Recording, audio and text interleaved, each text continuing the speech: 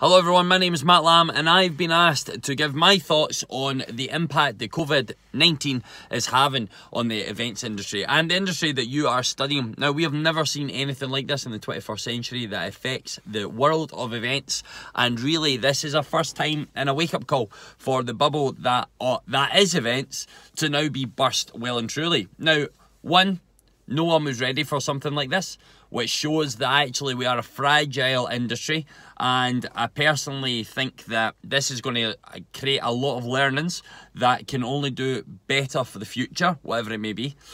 Two, it highlights that hygiene at events needs to be more thought of. We have to understand hygiene is critical to understanding understanding that when people come together, they can easily share a cold. So what are we doing to combat that, to make sure people don't get ill from the events? Last year, I went around the world in 80 events. I went to 26 countries to understand what are events, all within the space of 8 months and 2 weeks. There was only ever 4 events that I saw anything to do with health and hygiene at the events. And for me, now looking back, that was quite surprising to see, but actually now when you look at it and you look at the bigger picture and look at what's happening, you're actually kind of in shock that it was only 4. Now we're going to probably see all 80 and the rest will definitely have hygiene at the forefront of their planning. The thing I say to you is, where do you see the events industry going?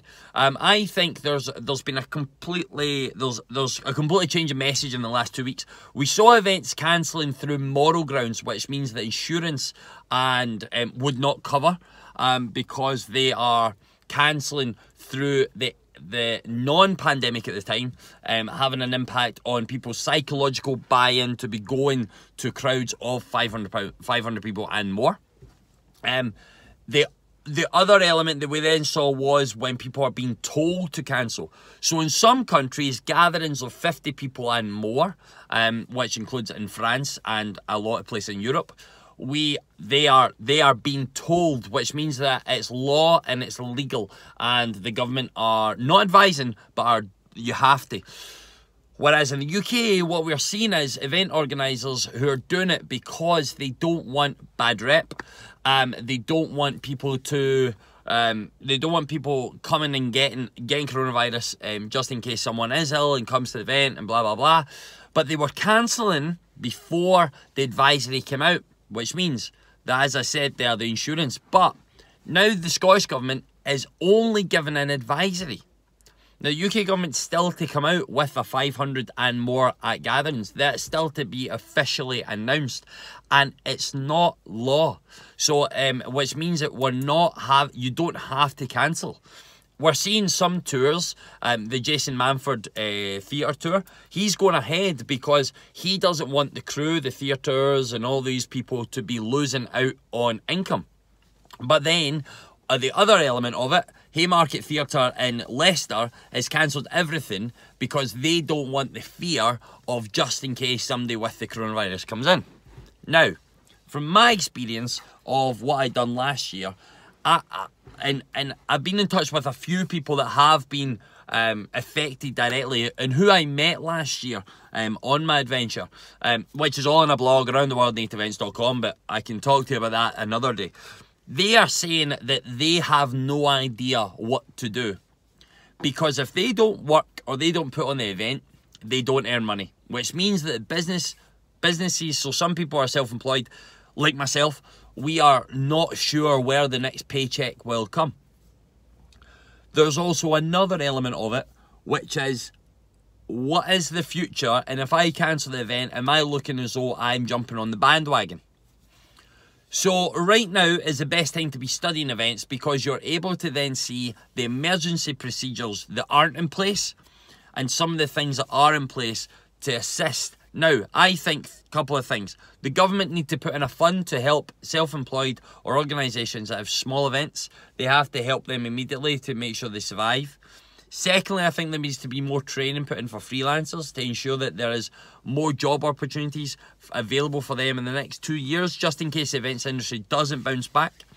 3, there needs to be a public campaign to get people back out their houses, because yeah, okay, some people might argue, well, actually, no, Matt, they've been stuck in, there's cabin fever, why would they want to go back out? Yeah, but they don't want to risk themselves by putting themselves in situations of 80,000 people or anything like that.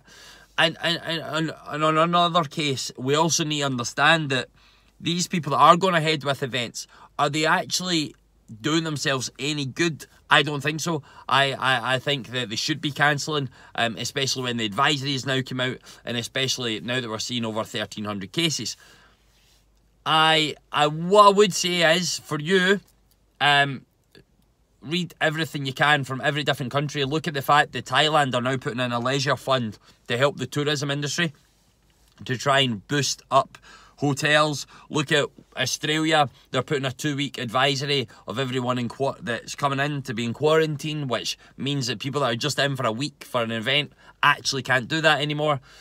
Look at Canada, look how it's affecting places that actually don't have any cases.